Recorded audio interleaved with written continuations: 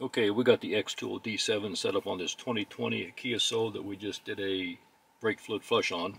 Let's just go ahead and go inside of it and just see what it will let us do under the special functions. We'll do an auto scan and let it find its proper VIN.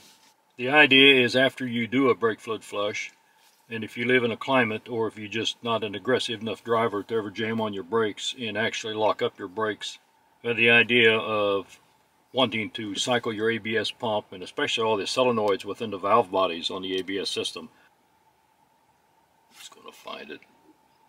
So you can go on through it here and look at everything, but all we're going to do is we want to deal with the ABS pump.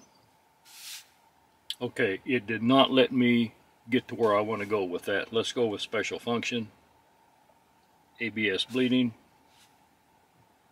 Kia. So I'm going to try the diagnostic route going through the Asian cars.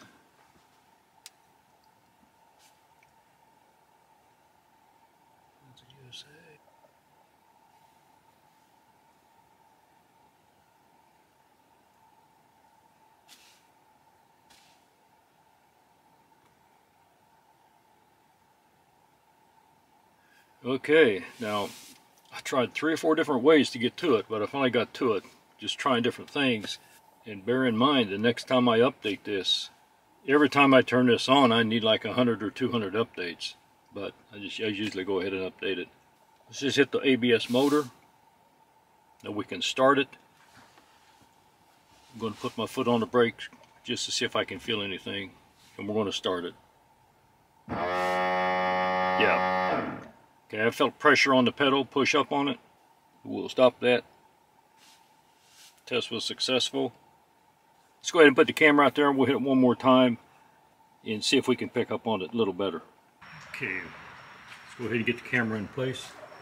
There's our ABS pump back there right in front of the passenger side. I'm not sure if every valve is going to be activated or not, but sometimes I can feel it if I put my foot on right on the pedal, kind of lay it on there lightly. But you have to depress it just enough to kind of feel what's going on. We're going to try to operate the valves and solenoids.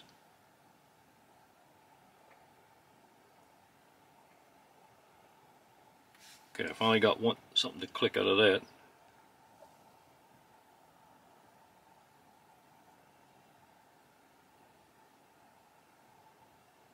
All I'm getting out of that is like a short burst and a click that I can feel.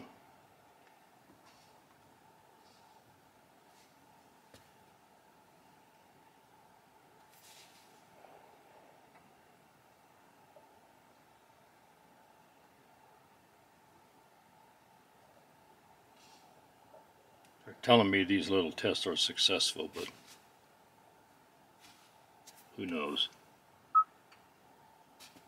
They all make the same sound, just a little click. Now that one there was a little more pronounced. One more. Electric shuttle valve left front.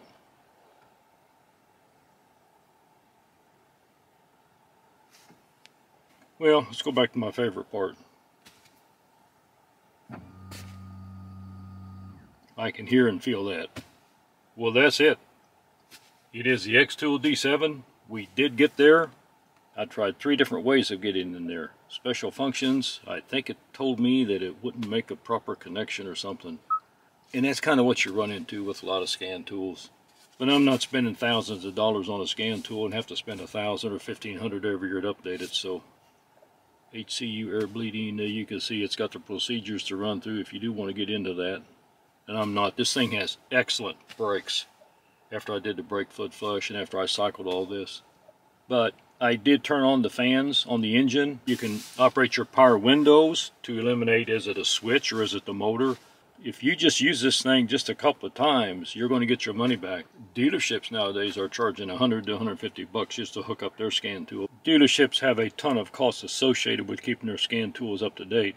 They may do it on a daily basis. I wouldn't be surprised. Hey, thanks for watching. Work safe out there and have a good one.